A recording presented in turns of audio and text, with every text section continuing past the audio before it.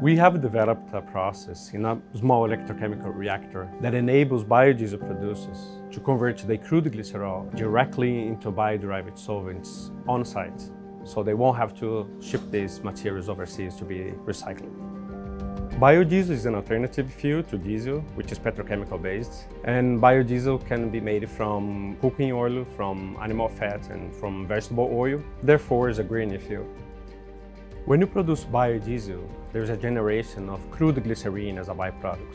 When the industry is left with these byproducts, it's difficult for them to recycle, to dispose, to reuse, due to its contamination and toxicity.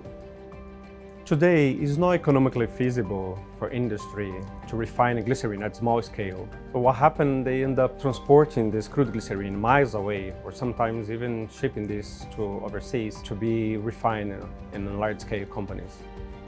Instead of biodiesel producers sell this material for very low price to somebody else make profit of, you can make your own profit from your own byproducts. So regardless the size of your business, we can modular the system to attend your needs. This process will bring a new revenue stream to biodiesel industry. Another benefit of this process is for the planet. Traditionally, the methodology to convert these materials requires high temperatures, high pressure, and is very high energy intensive. Our process can be done at room temperature and atmospheric pressure, therefore require a lot less energy consumption.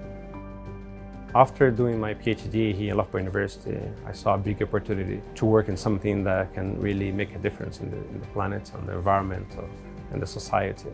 All I want is to give a little bit of a legacy to the next generation.